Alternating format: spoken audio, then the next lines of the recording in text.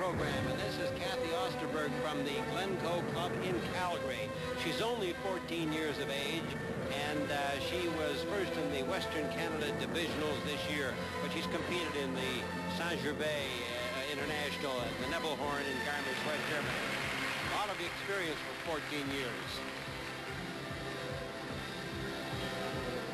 Kathy Osterberg is fifth after compulsory figures.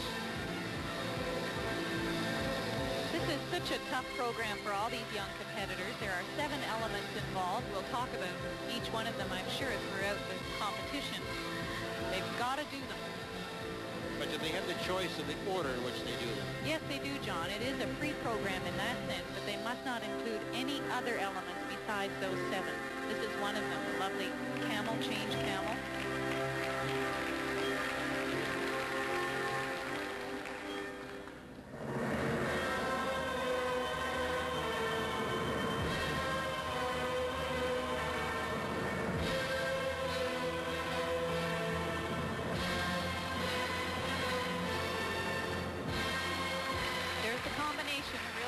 Double lutz, double loop.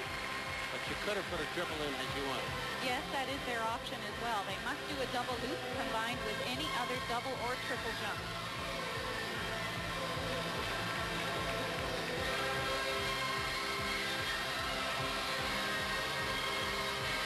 14-year-old Kathy Osterberg from Calgary, coached by Greg Folk.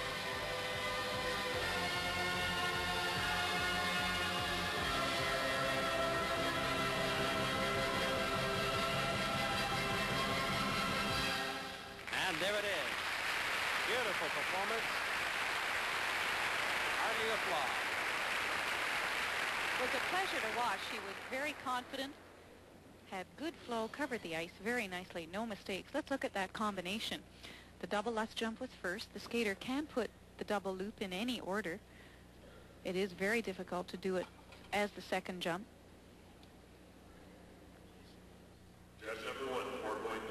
Judge number 2, 4.6. Kathy Osterberg with her coach Greg Folk, and her pet little puppy dog gets her marks for our required elements, 4.9, 4.6, up to a 5.0 with those 3 4.9s thrown in.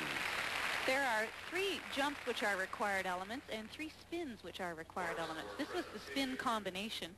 The skater must have at least 1 change of position and 1 change of foot. And now the marks for presentation, and they range from 4.8 up to 5.2. So a good performance to the young lady who was in 5th place after the compulsory figures.